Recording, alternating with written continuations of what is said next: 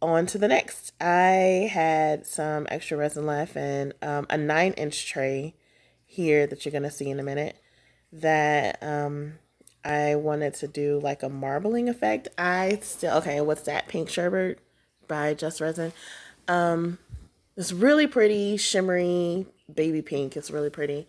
And then that is a mixture of, I think, Crown Made, black pearl pigment, and I can't remember the other one. I should show it in a second. Quartz.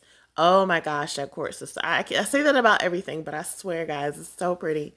But yeah, I had some extra resin, and I wanted to make like a marbling effect. Still haven't quite figured that out yet. I'll get it down soon enough, I'm sure. I don't know why I put that down there. I can't give you a reason. I don't know why I put that clear stuff down there.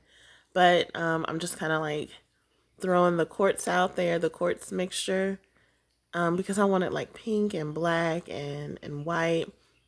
And I think I wanted gold, but I think I might have forgot to put the gold in there.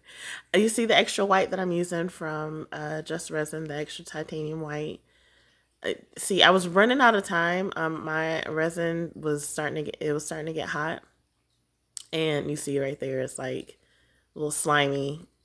So I'm like panicking at this point because I'm like, oh my God, I need to find somewhere to put this resin. I don't want it to go to waste.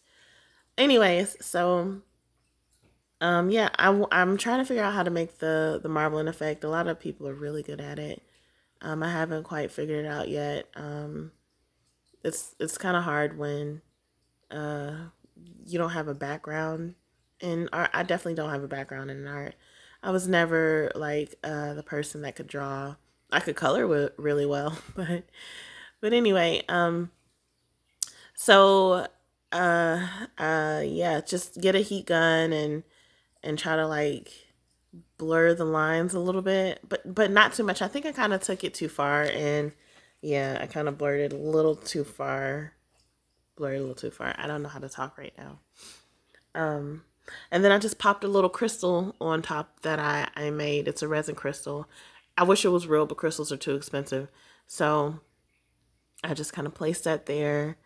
And yeah, I made another one, a black one. I'll have to show you guys later. But I was overall okay with it right there. I'm just kind of drizzling some of that mixture on top because the crystal looked kind of dull. It was a matte mold. I got it from Amazon. Wasn't really happy about that mold. But anyway, here are the pictures. Thank you so much for listening to me, and I hope you guys have a good day. Bye.